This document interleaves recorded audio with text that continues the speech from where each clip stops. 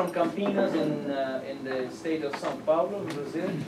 And so now we have the word, let's say, future. So we have a lexical item saying future. That is directly a temporal term. But when we look at what's in there as an ideogram or pictogram or graphic production, or depending on how you want to use, take it, you will see that you have a text that says there, for example, is how to prepare the citizens or the students high school for the challenges of the future in society. Here it says something like high school. And then we, what is interesting, different from grammar and linguistic production, is that you don't have a particular rule for how you're supposed to explore this figure. You may go with your eyes, not working. You may go with your eyes over the text down there first, or maybe, one sec, or maybe you focus your attention over here, or maybe over there, so there's no particular propositional, let's say, step-to-state procedure. What's the question for cognitive sciences would be, okay, we have a term future, we have something preparing about the future, but why is this person projected frontwards? What is it about frontwards, or front, that has anything to do with future? And I did some experiment long ago. I was manipulating this figure that I said, okay, this is educational system A, this is what happens. Educational system B was like this, and then so the guy was kind of falling over here, and then educational system C was like this. And then the question was, which one is the best educational system, preparing for the future, and which one is the worst?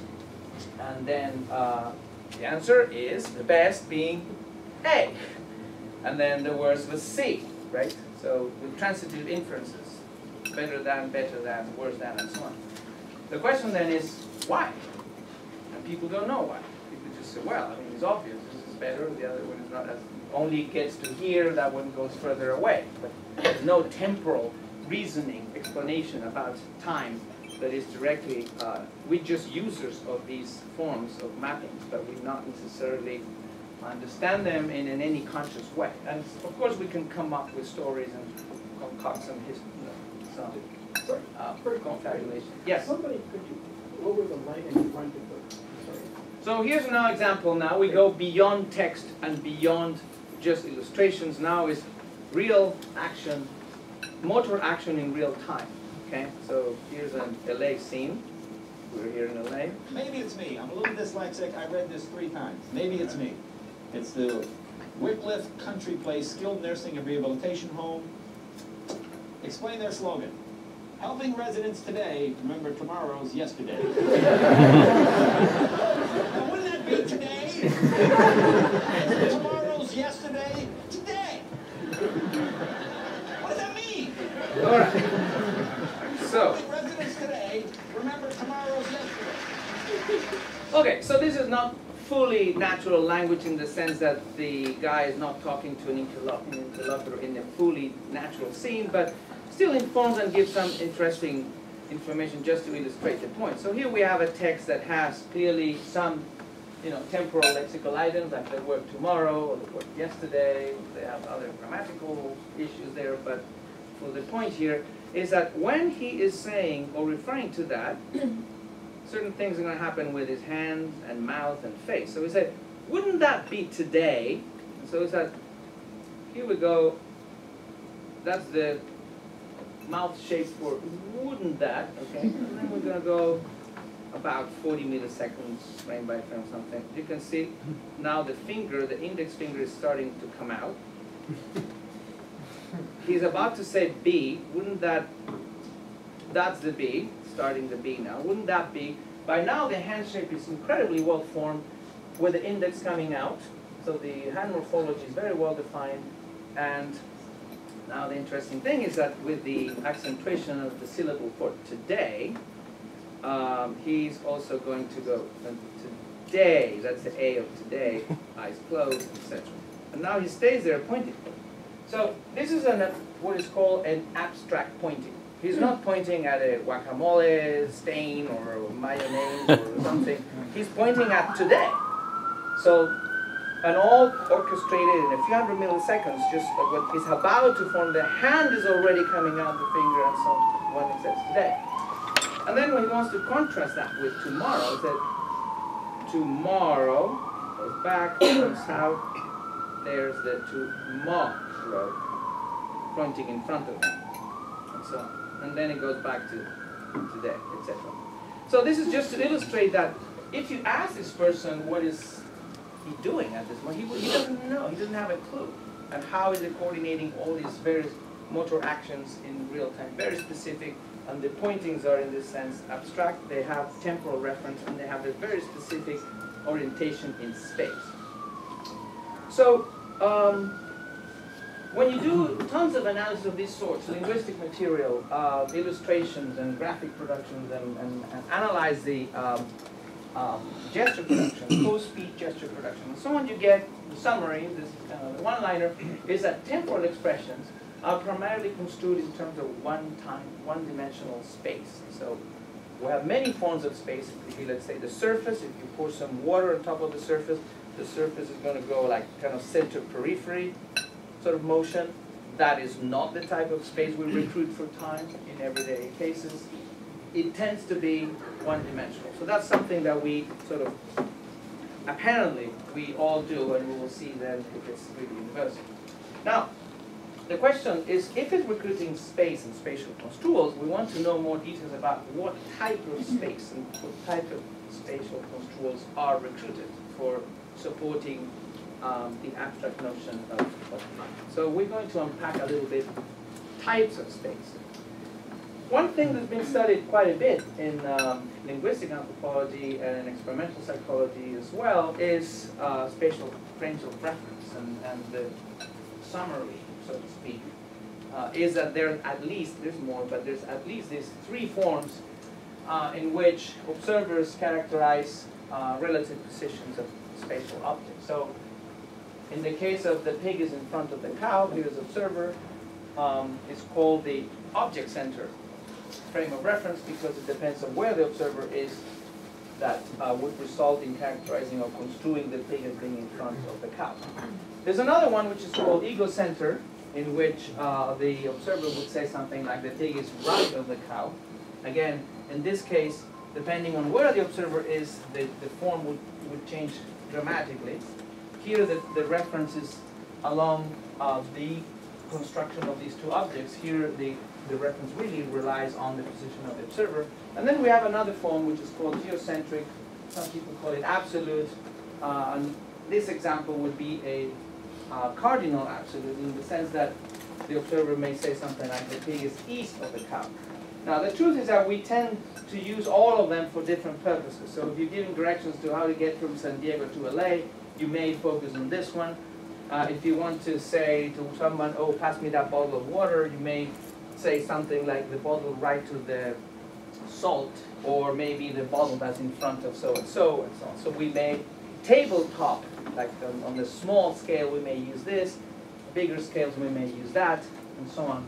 But there are some groups around the world that tend to, and this is an interesting finding by lots of people, scholars working in Australia, and in Nepal and India, Bali and so on, people who tend to prefer this form for everything. So they would say things like, oh, pass me the northern bottle of water, things like that. Okay?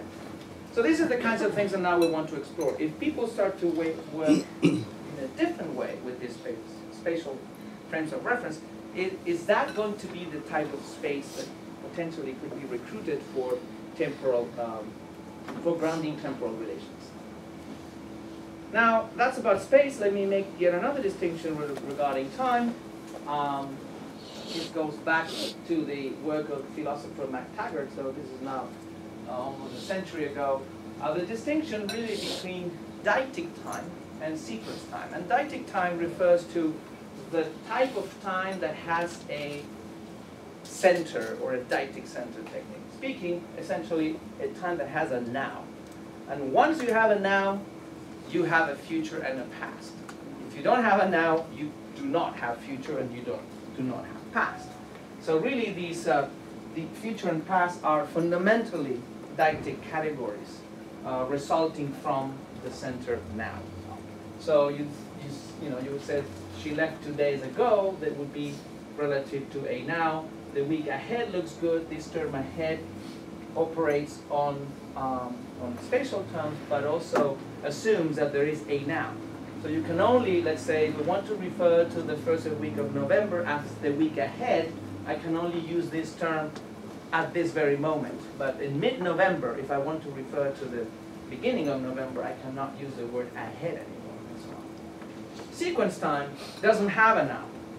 In that sense, it's formally and logically simpler. Some people call it tenseless time. And the relationships that you really normally use are like the earlier than and later than relationships. So you say things like, spring follows winter. That's true no matter when.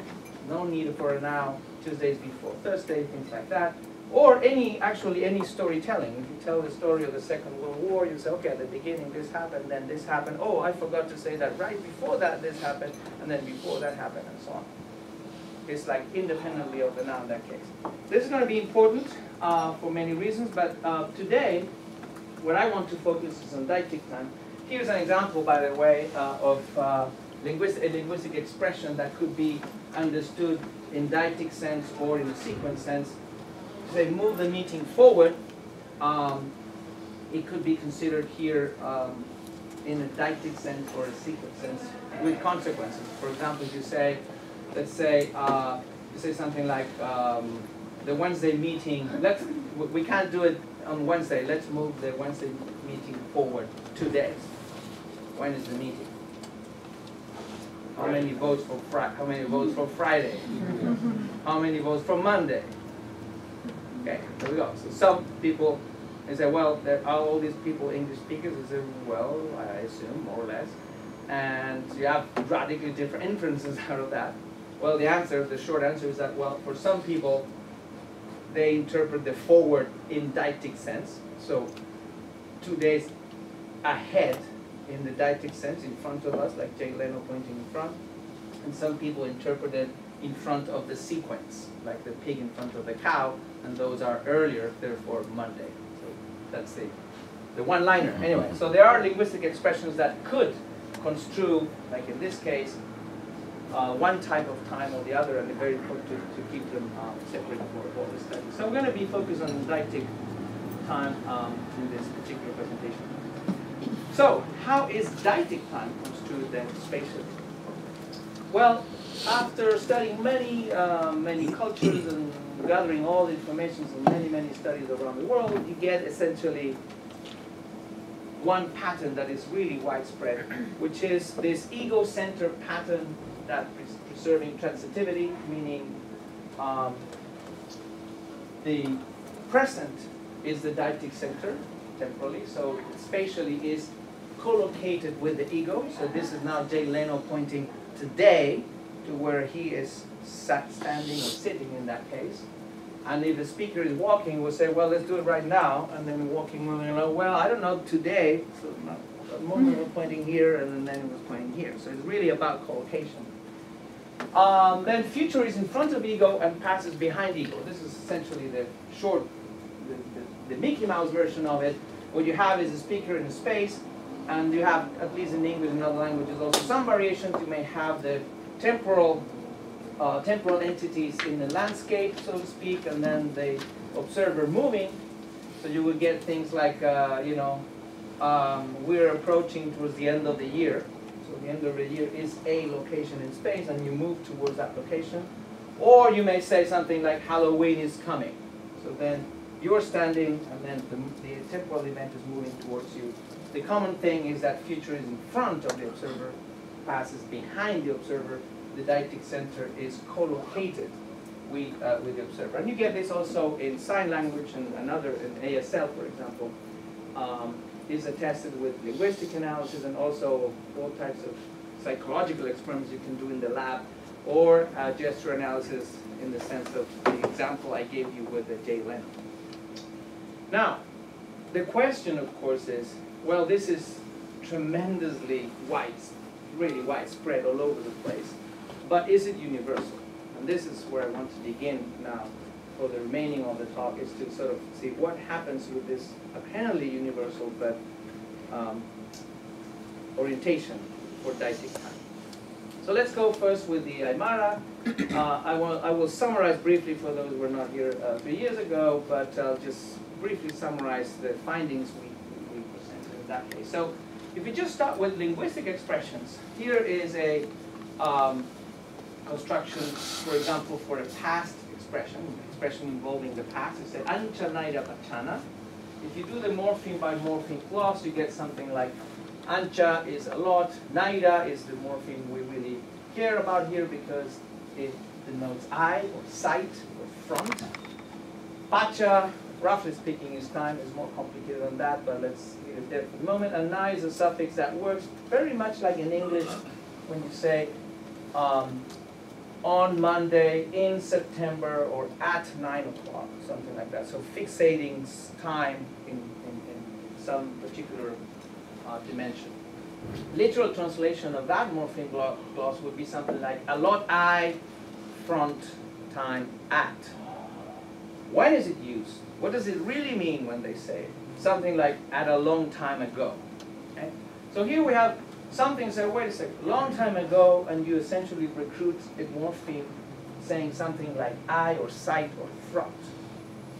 So hypothesis, when you start gathering a lot of this data, say, well, is it something about past and front of the speaker, I or sight or front, that is now anchoring this form of understanding?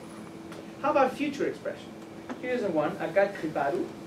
Agat kribaru, do the morpheme gloss, you get something like that, is here or this. Ta and ru, they work very much like English, from and to, towards. So you say from San Diego to LA, you would say San Diego ta, LA ru, something like that. Kipa is a morpheme that is relevant here, denotes back or behind, the anatomical back. Literal translation here, this from back to or towards. When is it used? From now on. So this is what a mom would say, okay, from now on you will eat all the food I prepare for you, meaning all the events for cooking in the future are covered by that expression. So that's the kind of thing that would now recruit the kripa, the behind or the back morpheme. Now, this was very exciting when the first time we encountered that, but of course there is a question, which is this a truly egocentric counter-universal? So this is now the point. We need to know, we make sure that the front and the back are operating on an ego, not just on something else. Why is that relevant? Because let's say you take the word before in English. Before, for has that morpheme like for or front. And before, we say the day before yesterday, that day happens in the past relative to yesterday and recruits the term for or front. Same thing with after. The day after tomorrow recruits the aft, and aft like an aft of the ship or an aircraft, the rear part off, to denote relative future in that sense. So the question, and this is now what happens also with the example with the Wednesday meeting, if you're thinking sequentially, and you, in that sequence, you have a front and a back, it could be that the front and back, like in English, before and after, is recruiting front and aft relative to a sequence, but not relative to an ego. Okay? So, what we need to find out is like what we would do in English, that the week ahead looks good. Well, if you really look for all the linguistic material, it's going to be the week ahead of us. You would find markers saying, the reference point of ahead in those cases is us, some community, some human, and so on. As opposed to, it is 20 minutes ahead of 1 p.m., in which the reference point is another temporal marker. Okay? So what we need to know is, what is the reference point?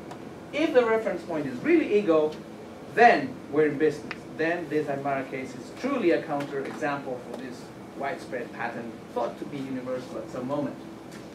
But if it's not, if it's just like English before and after, then it's no big deal. It's just like English before and after, or avant in French, or antes in Spanish, and so on. So the linguistic test, linguists would say, just check for the reference point. The problem is that in Aymara you check for the reference point, and for other reasons I'm not going to go into, in Aymara grammar you cannot find it. So all you find is front and back, but you can't tell just through the linguistic material what is the reference point for those expressions. So it's not conclusive just looking at the linguistic material, you have to look at something else. Etymology, of course, is not a big, may inspire or bring some hypothesis, but is not the last word either, because it doesn't tell you much about the cognitive reality of the speaker.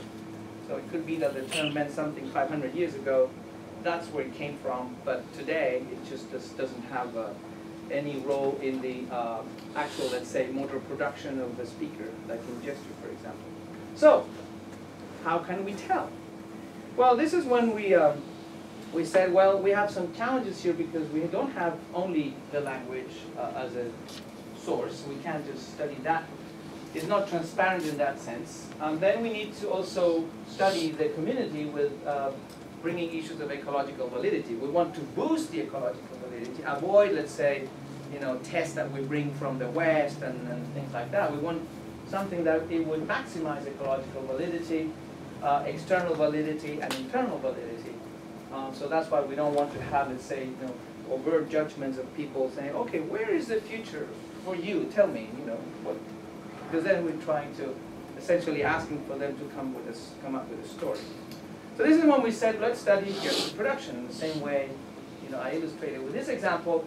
What happens when we analyze the details of co-speech gesture production? Then we can make explicit hypotheses about future and past and see where are they pointing. And if they're pointing more along the lines of, let's say, an object, and then this is the front and the back of the object, and this is where the morphemes are operating, like kipa and naira, that's one story. If the pointings go this way, really relative to the body of the speaker, then we are in the business of anchoring the didactic center on the ego. So that's what we did.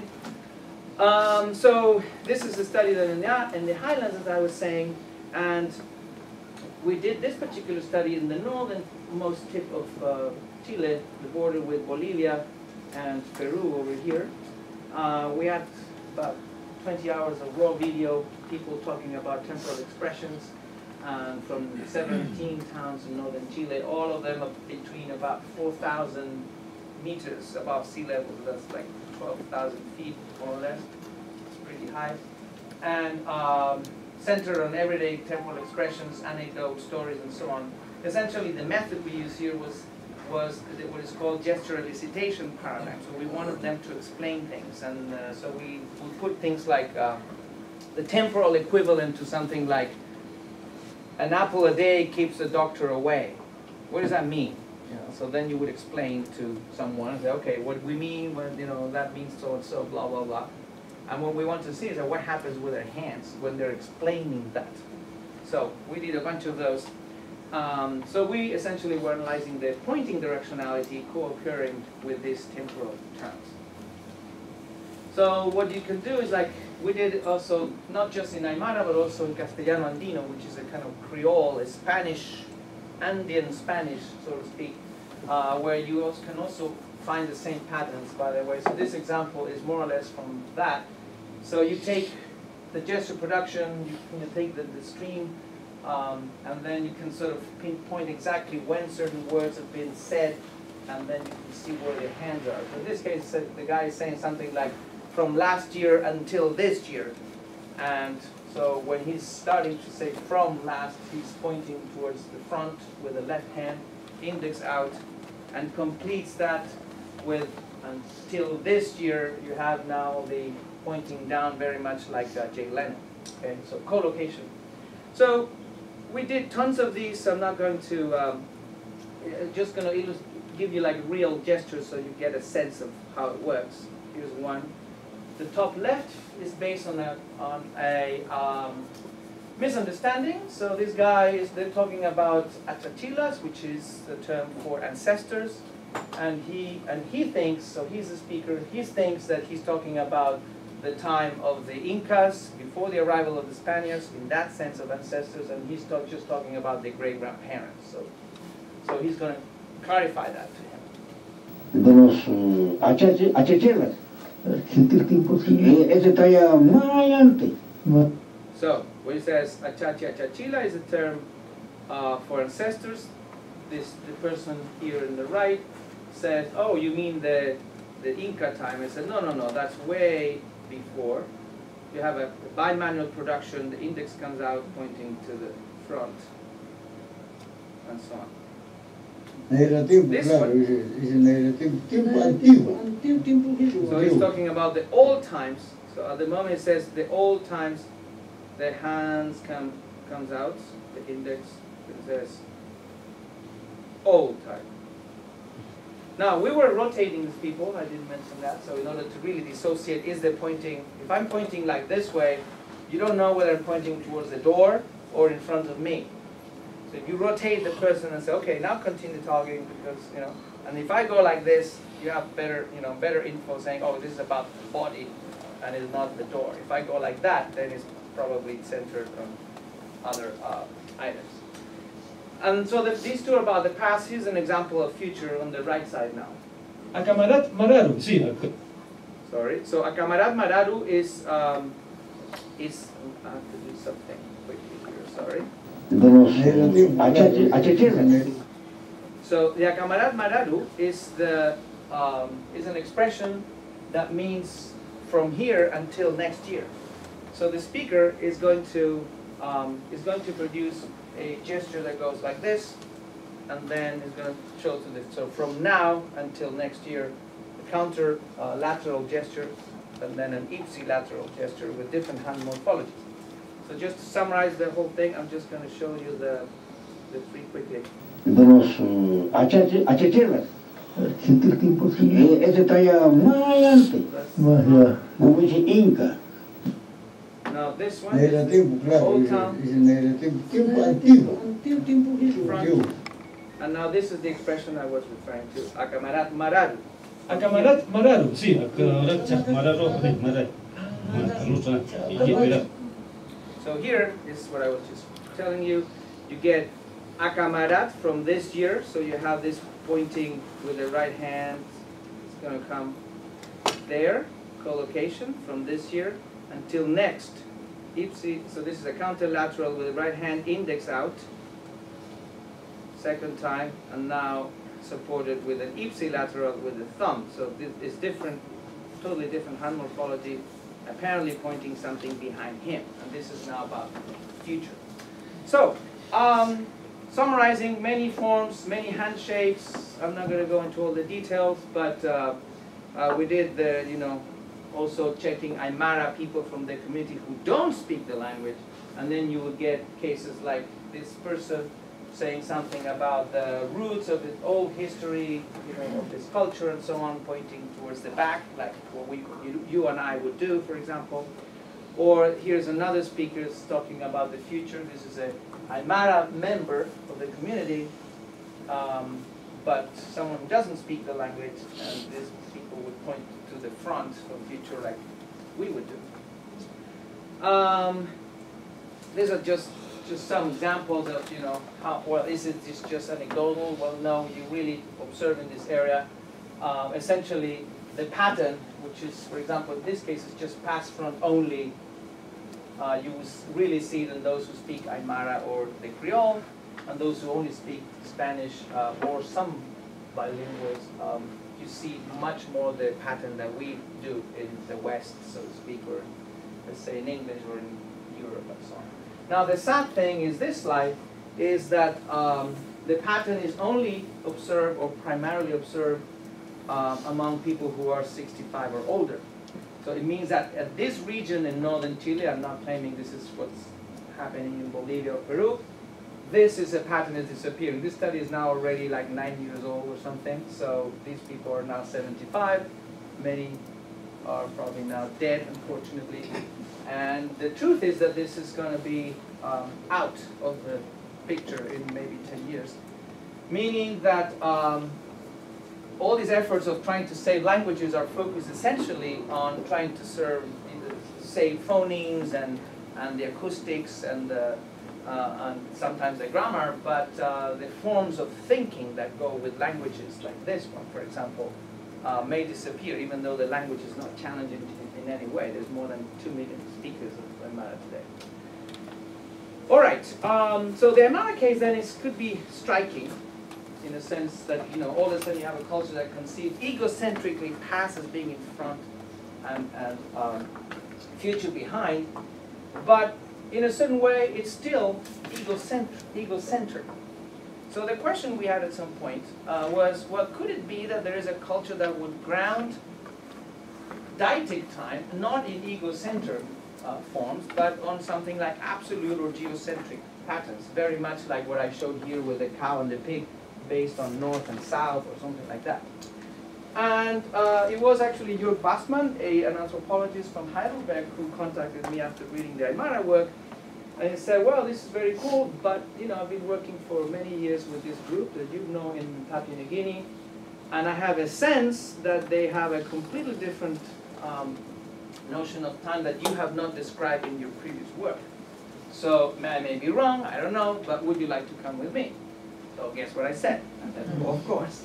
So we organized a trip, and we did this study I'm about to present. So the question then is, what are really the properties of the construal if you have now a culture that would spontaneously and primarily ground temporal relationships, deictic time, in something like geocentric coordinates. So this is now where we go to New Guinea. We're going to be this part of the world, and the Yupno live up in the Finisterre range. So from Madang is southeast of Madang, and we're going to go up to about 2,000 meters above sea level. And we're going to focus in the area where they live, which is in the upper Yupno Valley. So is where the Yupno River has where the Yupno River begins. And there essentially is a very enclosed geographic setting that has no communication whatsoever with the rest. Essentially, there's no road, no electricity, and the only way you can get there is walking from the a several-day walk from the coast. So it looks essentially sort of like this. The mouth of the river, it would go down that way. So this is the only access to this entire open upper valley here. So this is where all these little towns are located. The community has about 5,000 speakers, and each of these villages that you see there, this is Hua, has about 400, 200, depending on the towns. All right. So now, why this? As I was saying, Jörg Bastmann was the person who contacted me and said, well, in the cosmology and many aspects of everyday life among the Yupno, terrain declivity seems to be really important. So topographic relations for all kinds of things, for characterizing cosmology, making sense of rain, and making sense of all types of things of everyday life, have somehow are influenced by topographic distinctions. And then this shows also in language in a big time. So you have topographic contrast appearing in spatial adverbs, in verbs of motion, and deictic systems. So you don't have things like, for example, demonstratives like that, or those, or this, which are totally neutral relative to properties like terrain declivity. And you know, apparently you need to have something like, you have to say that, but that rolling down, or that hanging in some ways, and so on. So you have to make distinctions that deal with topographic constraints and markers. Now, there's only one term that we could find that would sort of give us a hint that maybe there was something like this, which is the term omorokmo, which means down there on the other side, literally, but used metaphorically, so to speak, as a something like a few years ago. So something that has to do now with terrain topography, used now for something like past. The question is, of course, is this anecdotal? Is this the only expression that happens to be like that for some reason we ignore? Or is it something like it's a really solid pattern that it's important to study? So this is the background of the whole the whole project. So we started with preliminary interviews, sort of getting a sense of, like a census of what are the most frequent and used terms, temporal expressions, that would show up all the time when discussing issues of everyday life. And then we came up with about 15 expressions that covered dating, time, past, present, and future, all three categories, on different scales. So days and weeks and months, lifetimes, and so on. So then what we did now was to improve the methodology we did with the Aymara, refine it in many ways that I will try to characterize right now.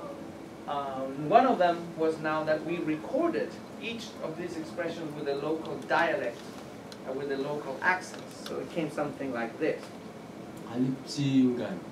So Kalitsingan, meaning long time ago, and now this is a true voice with so it's not just us or some of the people in the group coming up with the terms, but they will actually listen to the local people saying these terms. So the paradigm was essentially the same at some point. What does it mean when, you know, we would compare some of these expressions and people would have to disentangle some questions and so on. So we had what we call semi-structured interviews with sometimes pairs of adults, sometimes individuals, depending, sometimes inside, sometimes outside the house, and we'll see later why is that important. And then we also changed the direction of the participants. Where were they sitting? Because we wanted to disentangle the ego from the topographic.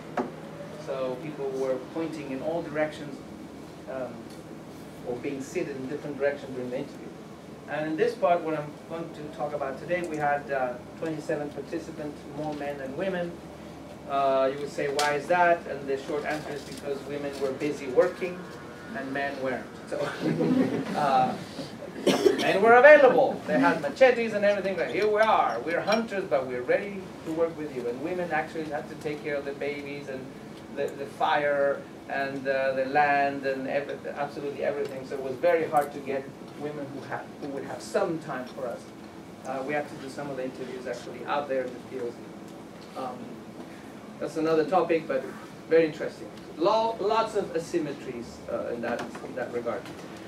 Okay, we recorded all kinds of orientations, houses, camera positions, everything, because what we wanted was to minimize in the field all the measurements that would distract or chase away people. So we recorded everything, and the idea was to reconstruct in the lab everything, you know, from scratch. So that's what we did. And this is now the method we came up with. So first, we, out of the tons of hours from all these people, we annotated all the manual gestures. There's also head gestures, knee gestures, elbow gestures, toe gestures, and so on. But here's only the manual gestures I'm presenting today. And so for every production that would come up with a co-production with a temporal term, one of these 15 I mentioned, we would see what happens when, at what time, and so on. And we came up with about 845 manual temporal gestures. Now, many of those, of course, don't have a very precise hand shape. So some of them is like, oh yeah, it was long ago, or something like that. You don't know what was that. Was it a pointing? Was it this coming out? Or maybe it's the finger, the index. So the hand morphology sometimes is not clear, or maybe the directionality is not clear. So even though the hand morphology it is, and so on, we said, okay, well, out of these 845, let's get la crème de la crème of these old gestures that would actually tell us something about the hypothesis. So we coded with blind coders, not aware of the hypothesis of anything about the Yupno geography or anything. Directionality, what we call strokiness, which is this feature of gesture production that speaks about the acceleration and deacceleration of the gesture. So a good stroke would be something like this, as opposed to something like that. Okay? So stroke would be acceleration and an abrupt deacceleration, and then also displacement. Is it like a little like this, or is it like a big displacement from the body? So we selected the best 215 gestures that we retained with the clearest morphological profile without knowing whether these were about future or past or anything, just what are the best 215, and also capping some of the participants because some were, more producers of gestures than others, so we didn't want the database to be like biased by the one big speaker gesture guy. Okay.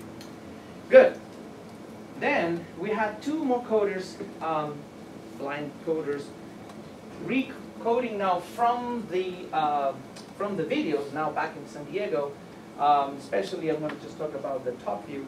They were now reconstructing the directionality of the pointing. So if the person would see some point like that, they would have to, with this bar, reconstitute where the pointing was relative now from the top camera, or the top view.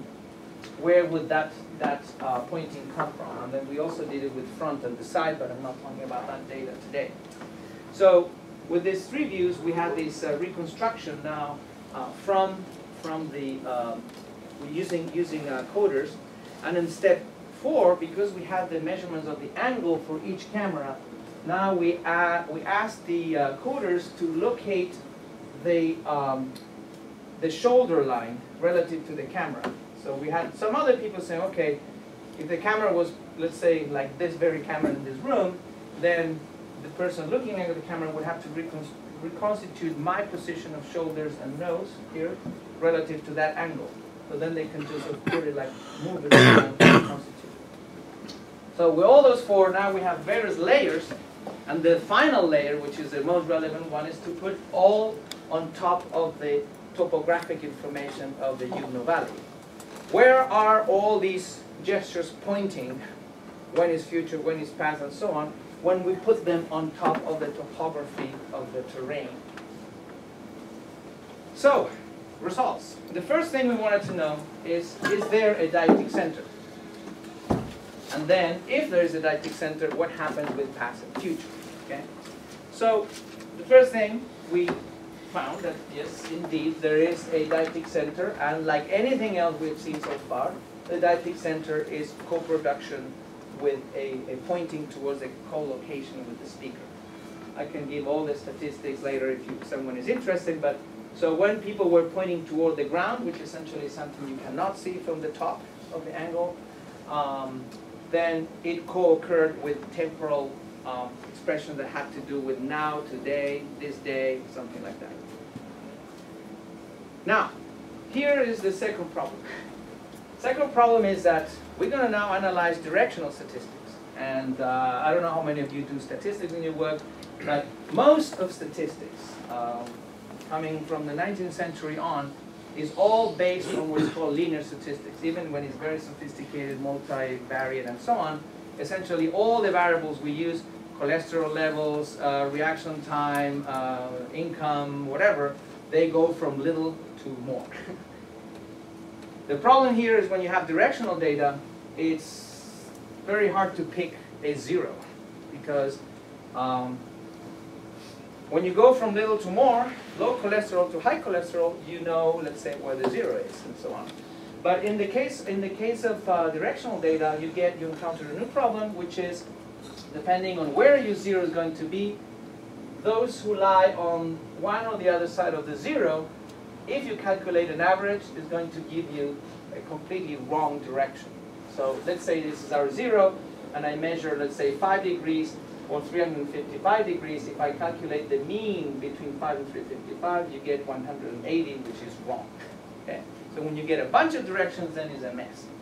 So with that, we say, okay, how do we do this problem? And you look at some parts of the literature, like people who do movements of birds and fish in the ocean, or the average direction of the breeze in LA today, or the wind, moving all like that.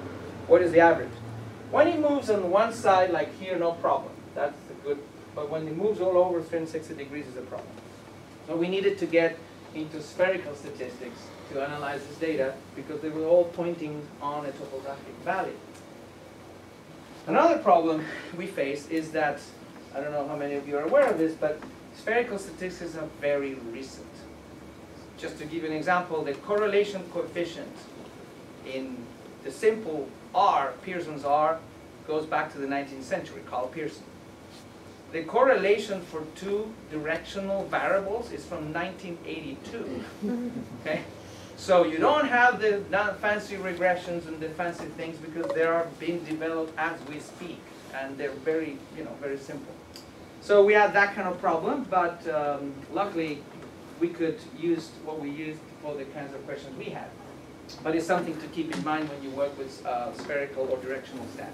Anyway, so here we put the result now. What happens is that when we go to the Yupno Valley, here's a river. Here, the mouth is heading that way.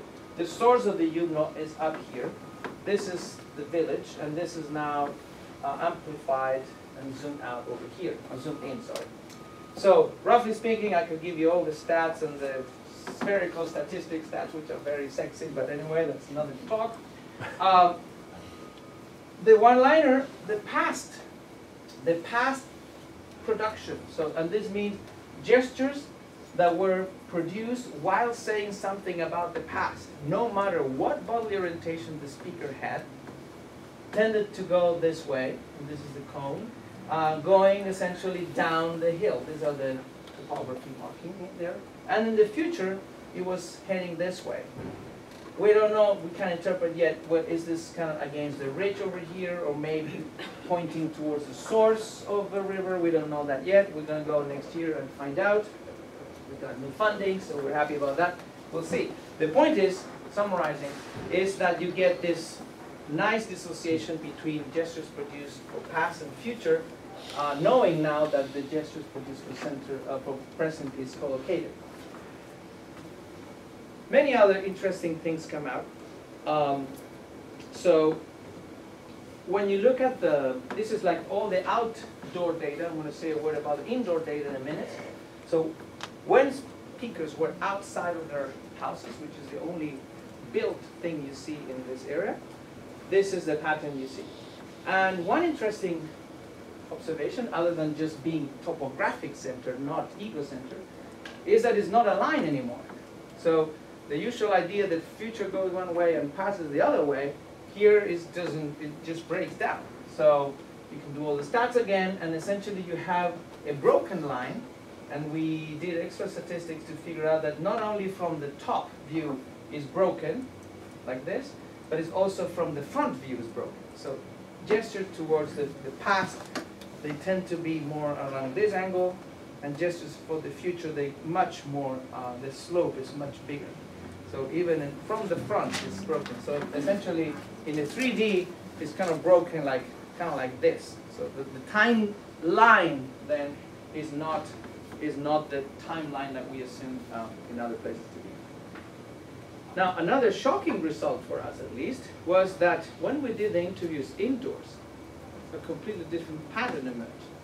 So this is a group of people, like many others described before in Australia, as I was saying, who heavily rely on geocentric coordinates for characterizing space.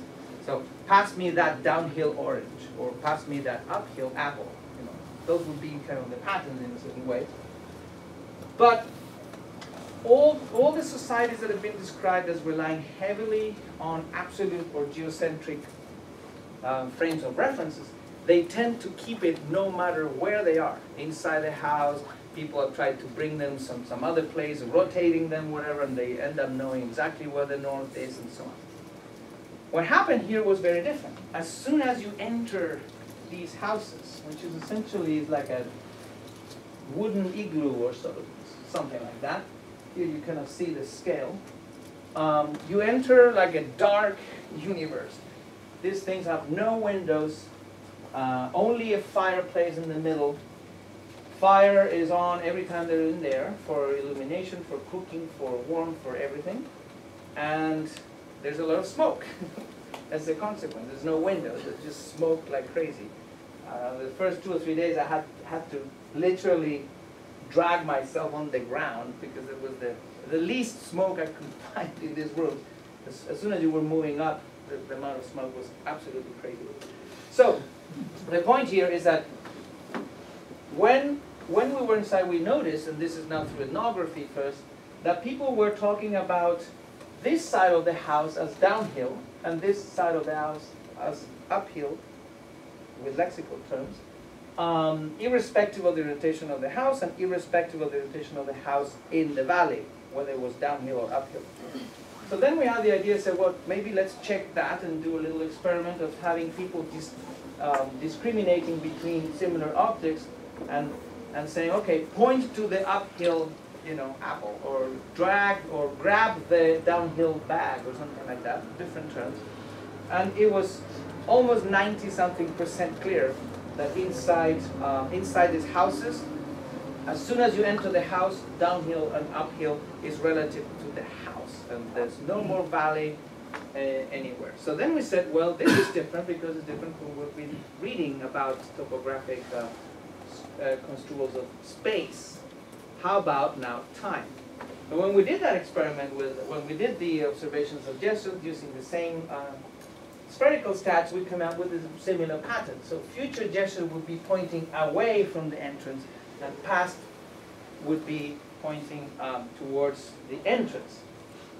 So this is now collapsing all the houses that we were using, in this case 3 different houses with different orientations. So for us that was a very interesting observation, because we hadn't seen anything like this in which you really, as you walk in, you change completely the pattern of the frames of reference. Now let me just give you a quick view here. So this is, for example, a speaker talking about yesterday terms over here, tomorrow is over there, and this is the rotation I was illustrating. So here the person is talking about yesterday by pointing downhill towards his back. After rotation, continues talking downhill towards the front. This is an indoor.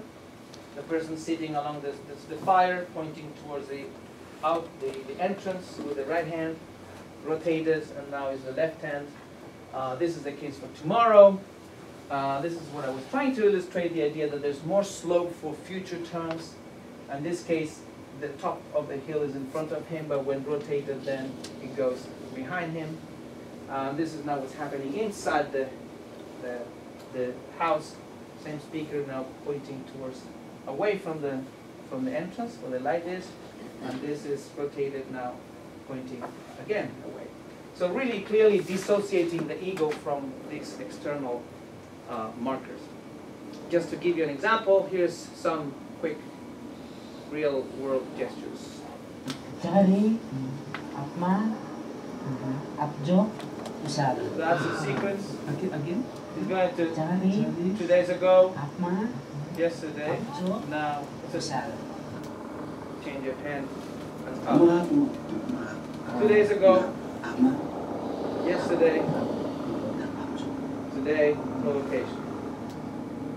Rotated, and then talking later about the same thing. Yesterday and tomorrow. Yesterday's outdoors. And then finally, even though everything I said in this talk was about manual gestures, I just want to illustrate that this is now another topic, but the incredibly pervasive use of the head and nose in this culture for pointing. Usually we point with nose and head when we have our hands busy, so we're carrying books, and where's the toilet? Oh, it's over there, go, 3 doors and so on. Well, when the hands are free, normally we use our hands. But in this culture, we're really shocked to see the amount of nose pointing. Actually, we have a paper chuck in gesture, only on nose pointing, because it's amazing. It's another topic. You need different muscles. The labial levator, you move it like crazy in order to have your nose come. I cannot reproduce that. You need a lifetime training to really point precisely with your nose and so on. It has lots of advantages because it frees other articulators for modifying that. You could say something precise or not precise, which you can do at the same time with the nose. Anyway, this is a cool thing. This is an example of a temporal head gesture.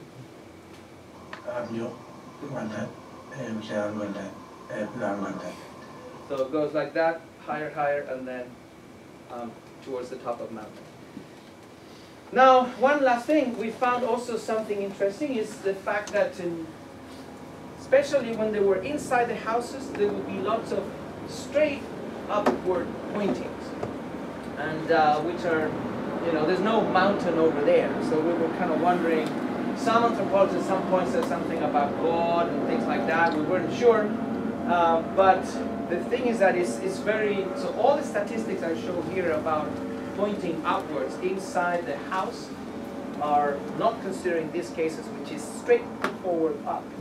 And we saw a few of these outside of the houses, and we think this is a hypothesis, again, we're going to check that next year, is that it's probably when you change from village to village, the direction of the source of the river changes, and this becomes, so if you visit another village, probably you need something more common, and this could be like a signature of like sort of straightforward up, or an unmistakable up, or something like that, that doesn't change when you move around. So, but we observed really this upward pointing gesture only, by the way, with future expressions, but pretty pervasive as well.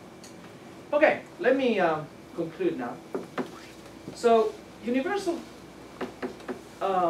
there's a kind of universal trend here that humans construe time using space. And it tends to be a one-dimensional space, extended in different ways. It could be like this type of one linear space, or it could be a sagittal space in which I'm part of the space. It could be more complicated forms like cyclic or helix-like, in which if you take the topological segment of a helix, let's say, or a circle, it has the same properties as the one on the line. So some of these spaces the speaker is part of, and some the space is allocentric, but it's one-dimensional nonetheless. And then another thing that seems to be universal is that the deictic center seems to be associated with ego's location. And now we observe it even in a group like Yupno, which has a dramatically different notion, but still the present, the deictic center is still co-located. And the other thing, as we saw with some of the gestures going like the day before yesterday, yesterday, now, and tomorrow, preserving transitivity of distance from the speaker is also something that we observe in the Aymara, and many other studies have shown with other groups. So this is also something that the student of mine, Kinsey Cooper-Ryder, with whom I was doing all this work along with your Bassman, was also trying to figure out in terms of gesture production how these properties are produced, could be documented relative to in this particular culture. So with Kinsey and Jörg, we were wondering, okay, what are now the factors motivating the Aymara and the Yupno patterns? The work with Aymara I mostly did with Yves Switzer, a linguist at UC Berkeley. The work with the Yupno with Jörg Bassman and Kinsey Cooper-Ryder. So we were wondering, well, what is motivating these patterns? Why these patterns? What is it that bring them forth this way? So in the case of the Aymara, we believe that there is something like overemphasis on visual perception as a source of knowledge. Aymara has really a strong use of evidentials, and this also shows up in Castellano Andino, the Creole type I was describing.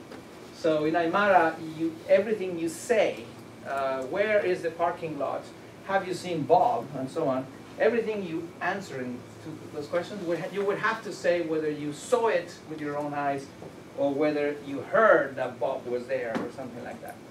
Or you read it in the book, as opposed to seeing it with your own eyes. So for those you have different markers, and they get also into the Creole, sometimes in a very funny way, because they recruit grammatical distinctions that work in Spanish, but they use those distinctions that are Spanish-based for the Aymara needs. So sometimes turning out in completely crazy constructions that is very clear in the Castellano Andino, but that make absolutely no sense in Spanish, standard Spanish. All right, so what we think is something like, there's something like a metaphor, so to speak, like a knowing is seeing. What you see, what you know is what you actually see.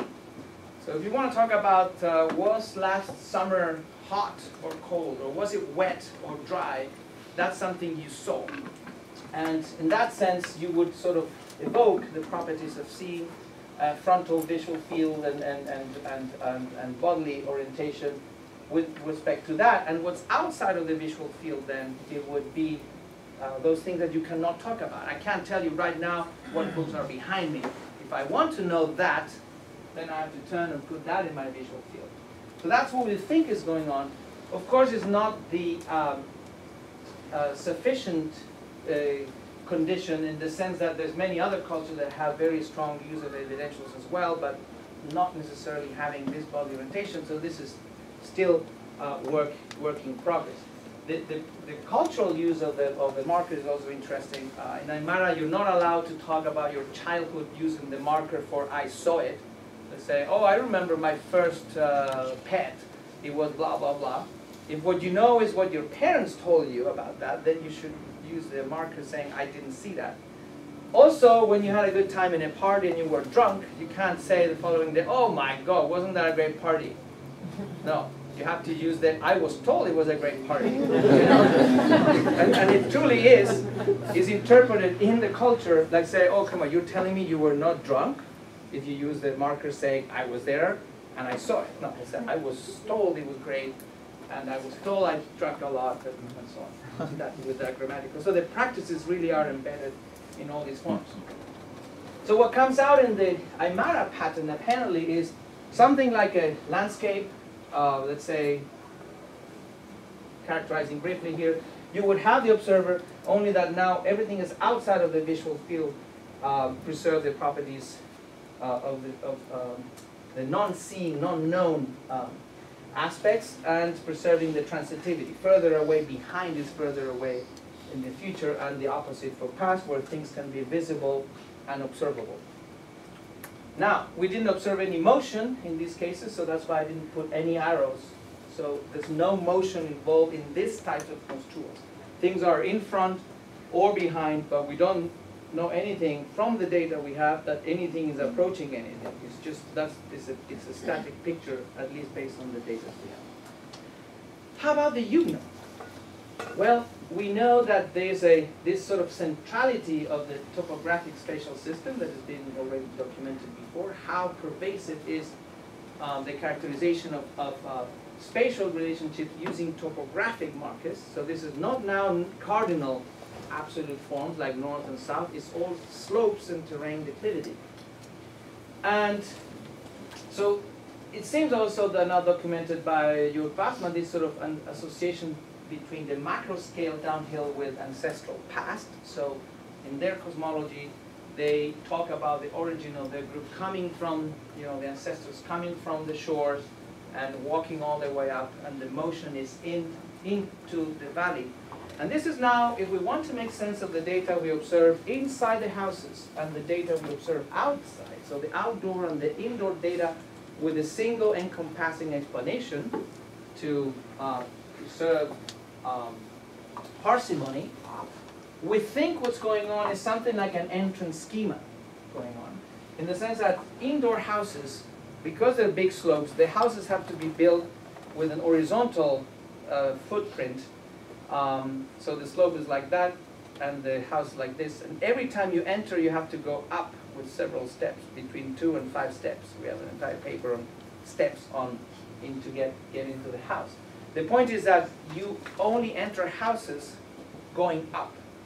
So we think that maybe the temporal corresponding inference is that if you profile the entering action, the process of entering, the earlier moments of the entering in the past relative to the moment when you're inside, they're down.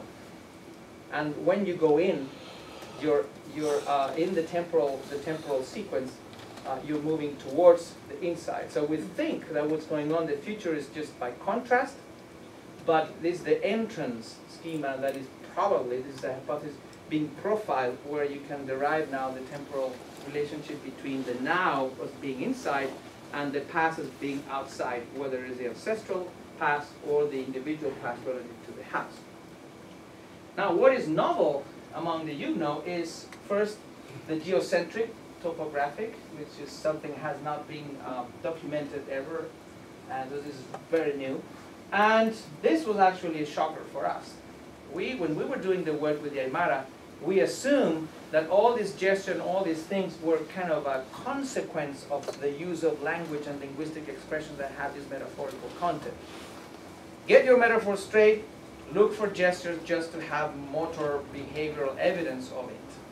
Well, here we found there was no metaphorical expressions for time, base, and space.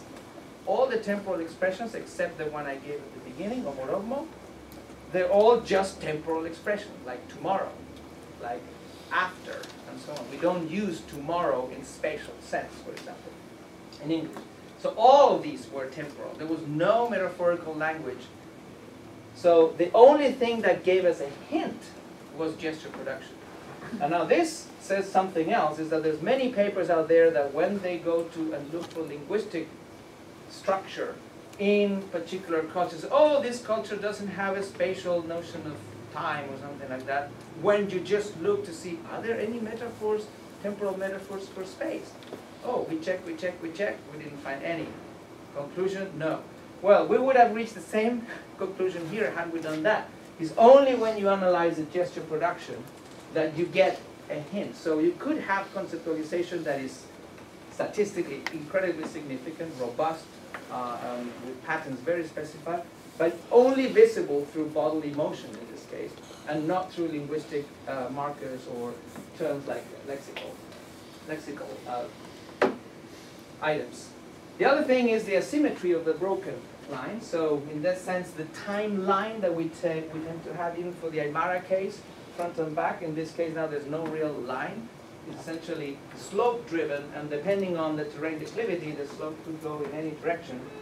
And the other thing which was novel is the adaptation of the pattern when going inside. So all of a sudden, as soon as you're inside these houses, all the relationship between the topographic mappings are now recruited and mapped into the internal structure. So to close, I want to go back to the quote. If men did not have the same conception of time, space, cause, number, etc., all contact between their minds would be impossible, and with that, all life together.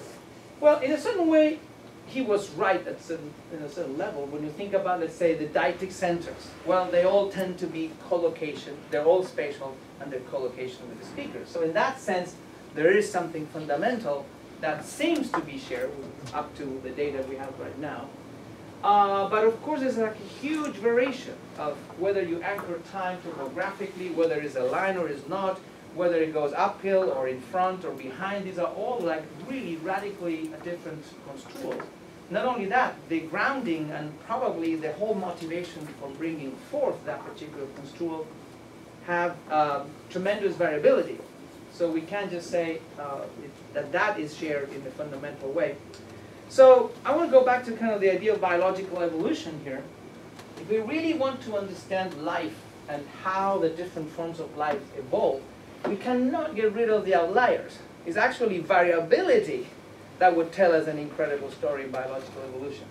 But for some reason, maybe influenced by experimental psychology or other techniques in which averaging is the way of going and so on, then these cases that would occur in very isolated places, then they tend to be dismissed. And sometimes, of course, with the issues in methods, of course, you can't do brain scans in the way you would like to do, let's say, with these people, because you will get completely, even if you bring Yupno people to a scanner, you won't get the signals because the noise will be tremendous. It will be something like, you know, let me out, I want to go peeing somewhere, you know. So that's going to be the signal you're going to see, and the future and the past is going to be just very weak relative to these other big signals. So the point is, we should really take these forms, I would say, not as like anecdotal variation, but really as essential forms of variation that we need to understand seriously in order to have a better story of who are we as humans and how do we come up, how is it that we come up with abstract notions. And for that, we need to take all these variations very seriously. And with that, I want to thank all the collaborators in northern Chile for the Aymara project, all the collaborators in the Yupno Valley, and other people in my lab. And thank you.